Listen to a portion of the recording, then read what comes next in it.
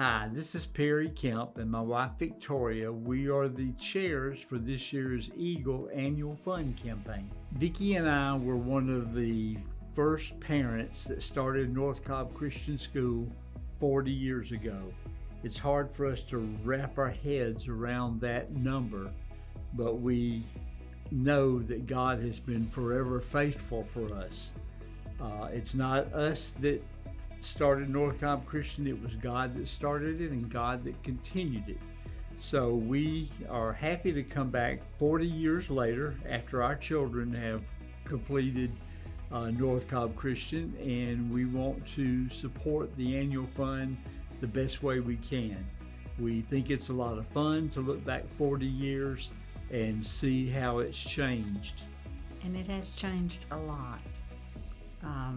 It was kind of scary in the beginning, but every year that went by, it got worse for a while, because we really were growing and we had children coming and getting teachers, and it was a lot of moving parts at that time. But we just were clinging to God's faithfulness and asking Him to help us, and He always came through, and He's continuing to come through.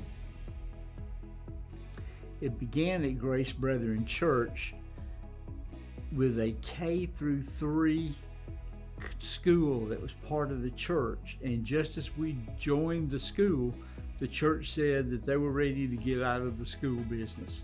So us and 3 other couples looked at each other and said, no, the school has to keep going.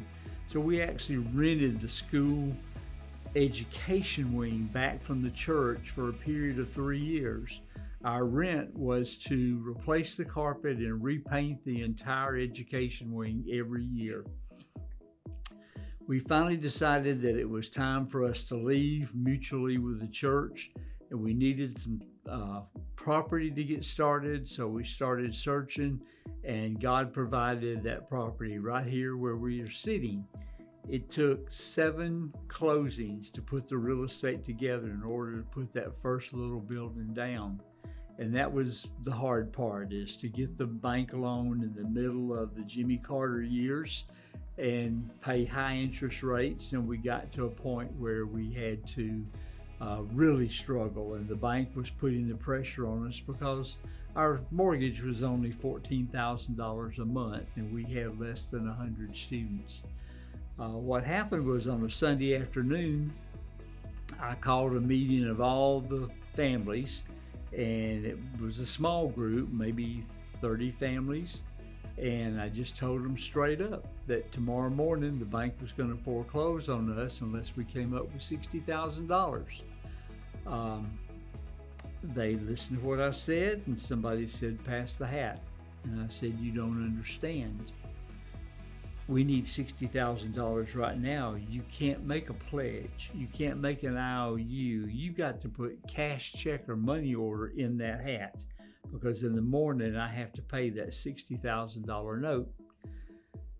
They passed the hat, and it came back less than $60,000. And so I told them, that's fine. It's over. They're going to foreclose on the school and my house, and it would be okay. And somebody said, pass the hat again. So we passed the hat the second time, and we had $80,000 in our possession. After I picked myself up off the floor, we decided that we just saw a miracle. God had just told us. It was that point that God told us that North Cobb Christian would continue no matter what we had to struggle with, what we had to do. And from that point on, we confidently went forward, never missed a payment on anything, always paid our debts, always made sure that we were doing the right thing, number 1 for the students, number 2 for the teachers. And we were going to put a lot of Christian educated students out into the world. Here we are 40 years later. Vicki and I are just stunned every time we go by the school. We've always wanted to keep a low profile these years because when you have a board, you shouldn't get stale. You should have new people coming on, and you should have new talents. And we just wanted to kind of stay in the background. But somehow here we are, chairman of the current Eagles All-In Fund, and we're very happy to do that. We want to lead this the best we can. We've got a lot of people behind us, and I know that we're going to meet our goals, and we're going to be all in.